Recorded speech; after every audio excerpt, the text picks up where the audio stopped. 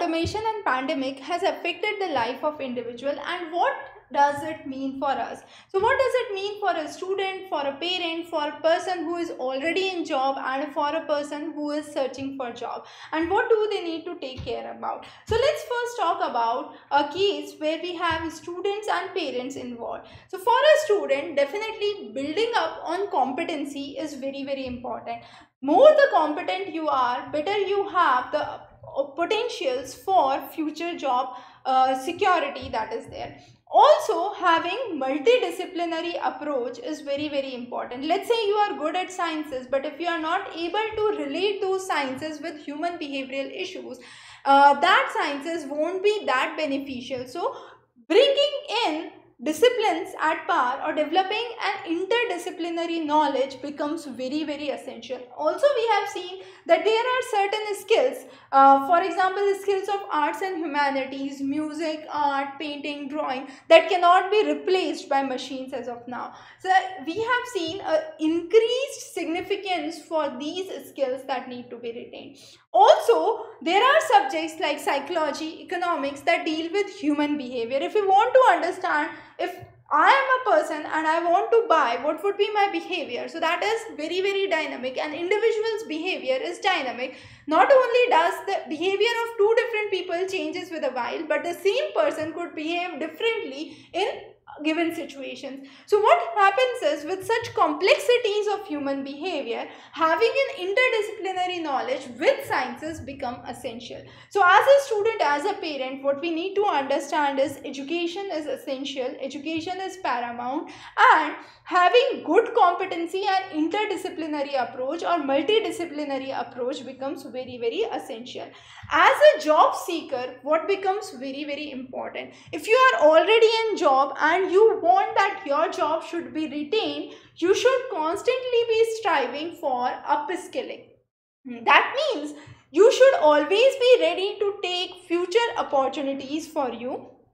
If not, your position could stagnate and that could be replaced by automation soon. So try to upskill yourself, develop better soft skills, develop better technological skills, and try to upskill yourself constantly so that you are there in a constant position where you are vital or you are very important for the company, and if there has to be any role, you are there who would be asked for it first.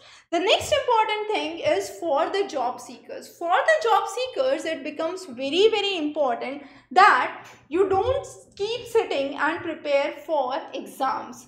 Exams should be given specifically for those who are preparing for government exams, because during the pandemic we have seen that the economies are crunching, and because of this dwindling economies, the vacancies that are released are not being filled even in 1 year, 2 years. So there has been constant delays that have been seen. Also, we are now talking about minimum governance, minimum government, maximum governance. That means we are trying to move towards an era of automation, and that implies we would require lesser recruitment. So even if you are preparing for government exams, don't just sit and prepare only for exams. Try to have at least one secure job and prepare for government exams as a sideline thing, and keep giving your exams on a simultaneous basis. The next important thing as a job searcher, if you are hunting for a job, is make sure that your academic track does not have any breaks. What does it mean? We have recently seen one of the vacancies being released by Hindustan Zinc, and that was recruiting candidates with BA and BSc degree without any gap year. So that means what is important is you do not have any gap year. You are not sitting and giving gap years preparing for your JEE exam or your NEET exam. That is what is being asked for. Of course, if there has been a medical reason because of which you are unable to give exams for a certain duration and there was a gap reason, there is a different story. But of course, you would have to explain that when there is an interview for the same.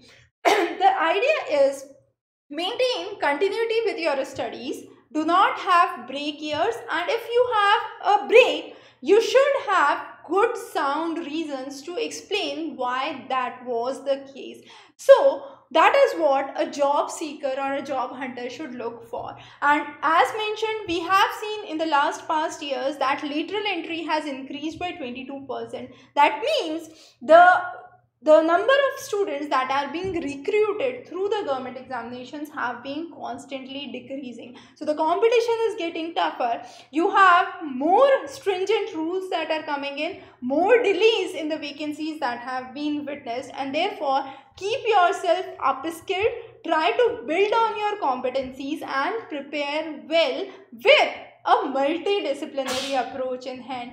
We would be meeting you with many more classes and many more discussions. Stay tuned. Have a great day ahead.